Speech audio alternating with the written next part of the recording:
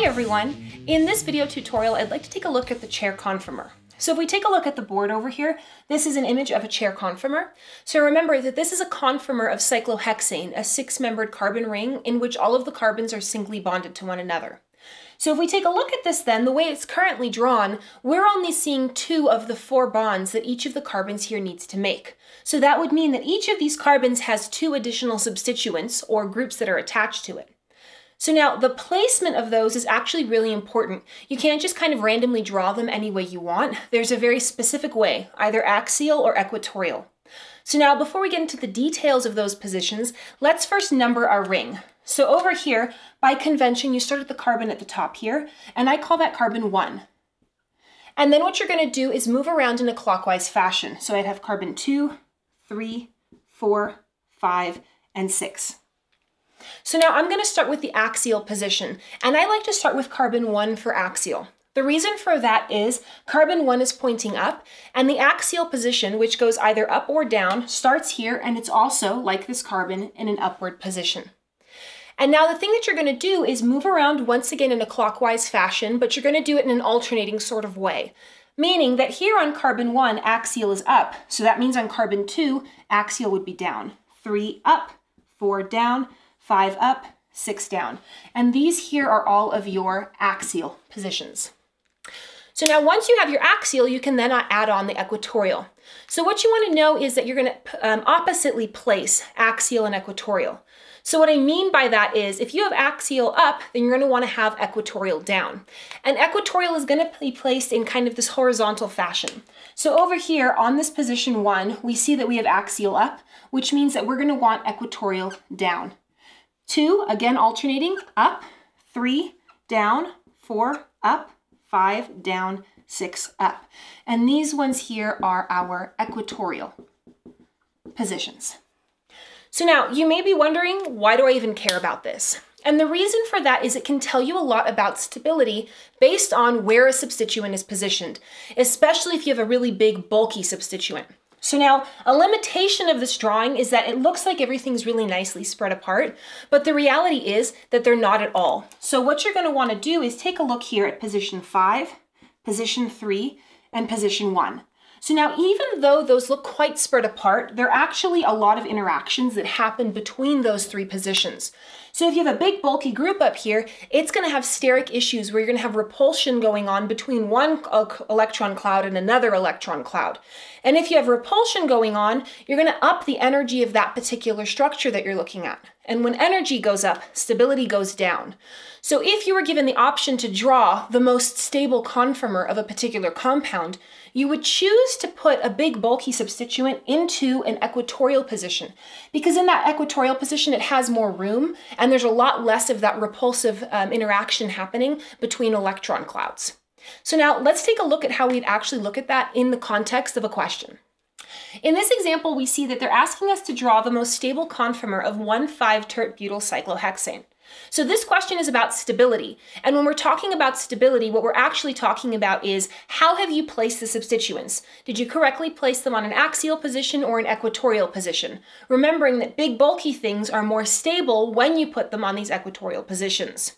So now before actually beginning, let's first draw what the positions are. So remember by convention, that's carbon 1, 2, 3, 4, 5, and 6.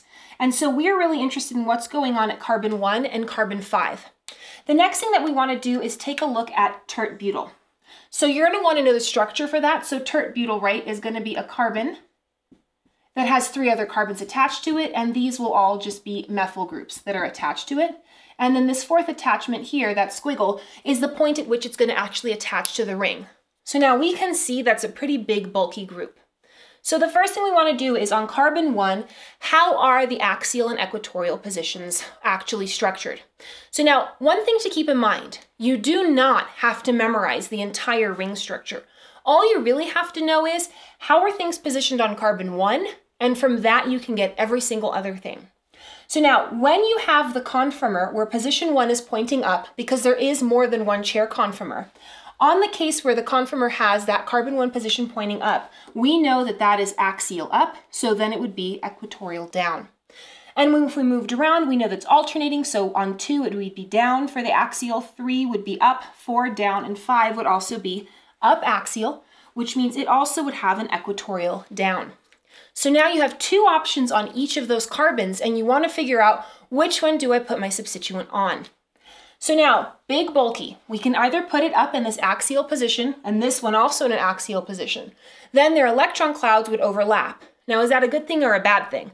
Well, if it leads to repulsion, as far as stability goes, that is a bad thing. So we know that we would preferentially put a big bulky group here on this equatorial position, and I'm not even worried about that guy. So on that end, it would be a hydrogen, which we don't have to draw in. Now, using the exact same logic over here, either axial, where it could interact, or over here where it has more room. And again, for stability's sake, we're going to choose to give this more room. And once again, this becomes irrelevant. There is a hydrogen there, but we're not drawing it in. So this is how you would decide to draw your most stable conformer of a particular compound. So let's take a look at one more example. Okay, so now in this example here, we're asked to do pretty much the same thing, draw the most stable conformer. But in the last question, you were given flexibility. You could position those substituents relative to one another however you liked. In this question now, there are limitations to how they can be placed. So if you take a look at this top-down view of this cyclohexane, we can see that they both have to be on the same side. They both have to be positioned up.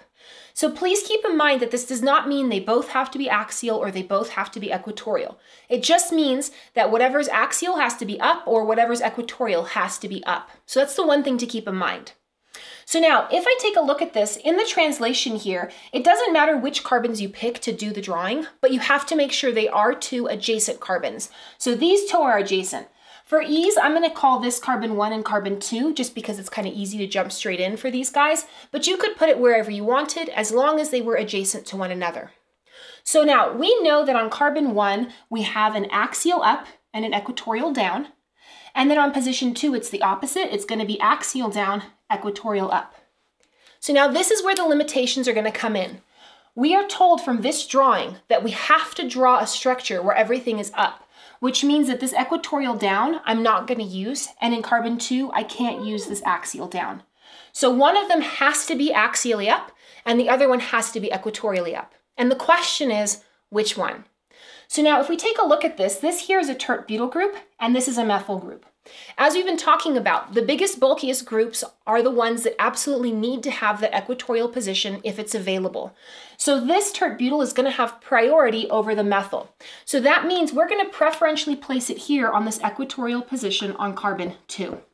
So that means here I'm going to call this carbon 2 and this carbon 1, which means then that the methyl is going to be more stable up here on this axial position right here.